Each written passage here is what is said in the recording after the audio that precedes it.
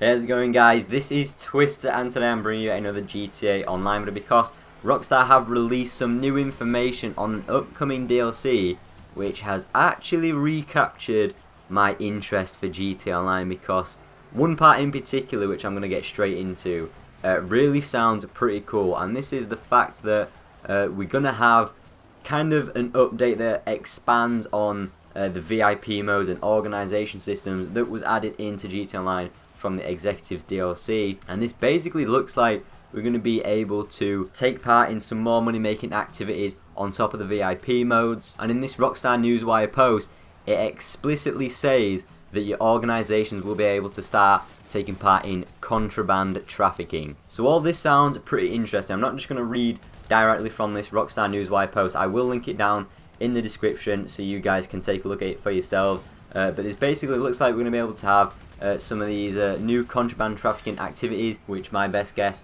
will involve drug smuggling and drug dealing, new ways to earn more money, which is always good. Apparently we'll be able to buy some new properties that will involve some kind of headquarters place, where we can maybe run these kind of these illegal operations. There's one screenshot that they did put in the Rockstar Newswire post which could possibly be this kind of headquarters place. You can see a computer with the SecuroServe logo on it, and then obviously an organization, maybe team, in the background. It doesn't really go into too much detail as to everything that this new update will contain, but it, like they stated, it does look like it is just going to be kind of Rockstar's way of expanding on the Executives and Other Criminals DLC, which is a really good thing, because in my opinion that's probably the best DLC that we've had in GTA Online. It brought kind of so many new things into the game. It brought a load of cool new cars. Obviously that's when we got the yachts as well, and kind of the biggest thing gameplay wise that I was really pleased with, and it's probably one of my favourite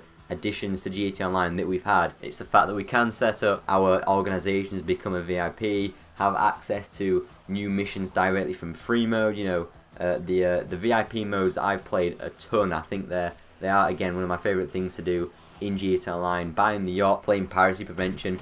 Hopefully we will have more functionality within our yacht, because after you've bought a yacht there's really not much to do on it other than do piracy prevention, and that's only one VIP mode.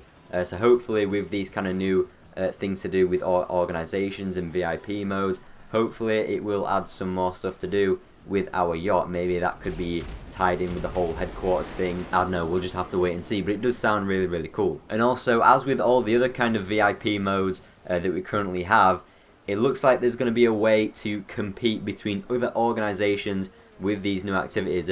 Specifically, it does say that you need to watch for raids on your warehouses between shipments. Now, I did say I wasn't going to read directly off there. I'm just taking a couple quotes. But again, it does sound interesting. Like the current VIP modes, you can start them up in free mode, and then you'll be competing with other organisations and other people in free mode for a certain objective, such as piracy prevention, and then hostile takeover, getting the briefcase. It all ties in with free mode and competing with other players, as well as just completing them for yourself. So yeah, I really cannot wait for this new DLC that looks to add to the organisation system, because that is one of the coolest things to do currently in GTA Online, and I'm really pleased with that. The second main thing that's mentioned in this Newswire post is the fact that we're going to be getting even crazier stunt races in GTA Online, and you can see this screenshot. We've got some crazy kind of loop-the-loop going around what looks to be the maze bank, with cars flying in between. It's got the the US flag colours and the red, white and blue, and it looks honestly crazy. It looks like we'll be getting these in Crater, as well as maybe Rockstar made races, just kind of highlighting these crazy stunts that we'll be able to do in races. So not too sure how I feel about that. It's obviously going to be cool to play for a while, but I don't know, I think the real fun is going to come with the actual creator tool and what people can actually make in the creators, because people already make some really interesting creations, whether that be races, captures and stuff like that. You know, Snipers versus Stunters was an actual LTS game mode. But all these things that can be done in the creator already are pretty damn cool, and the fact that there's going to be even more crazy and creative stuff that Rockstar are allowing people to do within that creator, it's kind of just them lifting the limitations a bit, because although creator does offer freedom, it does also have its limitations, which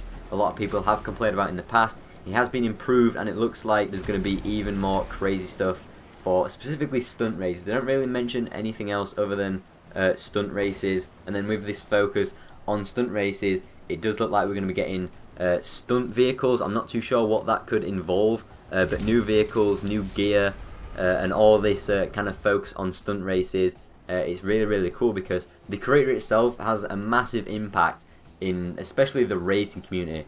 If without the creator, the racing community would not be what it is today. What people create gives the game so much replayability, rather than just having the Rockstar made tracks, because the Rockstar made tracks, they are pretty boring, pretty bland compared to what people create in the actual creator mode. So again, this is pretty good news. Two of the main aspects which I think have added the most replayability into the game, and then also we're going to be getting new adversary modes on top of that sometime soon, and then also the special event weeks that we've been having quite regularly over the past few months.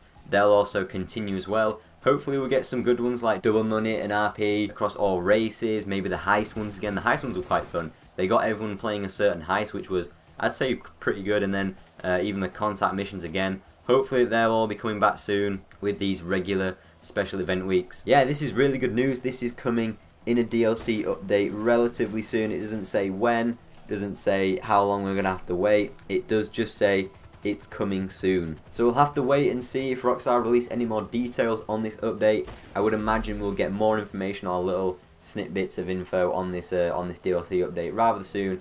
It could be a few weeks, could be maybe months, but hopefully we're not waiting too long, because this does sound rather cool. And I actually can't wait to see what this DLC update will entail. So yeah, that pretty much wraps it up for this video. Hopefully you guys have enjoyed it. Let me know your thoughts on this DLC below. Check out the actual full newswire post if you want to get all the information that Rockstar have given to us. I will have thrown some of the screenshots on the screen throughout this video, but you can again view them in the Rockstar newswire post. So yeah, hopefully you guys have enjoyed this video. Let me know your thoughts in the comments below. Leave a like rating if you have enjoyed. Subscribe if you are new, and I'll hopefully see you all in my next video. See you later, guys.